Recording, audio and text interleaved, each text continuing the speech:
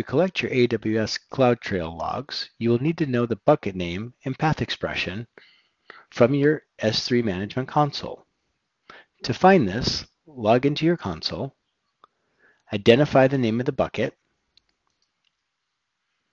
drill down to the exact path for the folders that you want to ingest,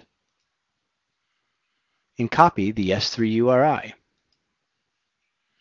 Return to the setup, enter in the name of the bucket, and paste the URI. You will need to remove the bucket name and the leading slash from the path expression.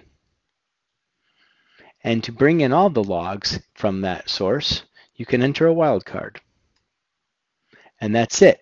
You can complete the setup process and start viewing logs from AWS CloudTrail.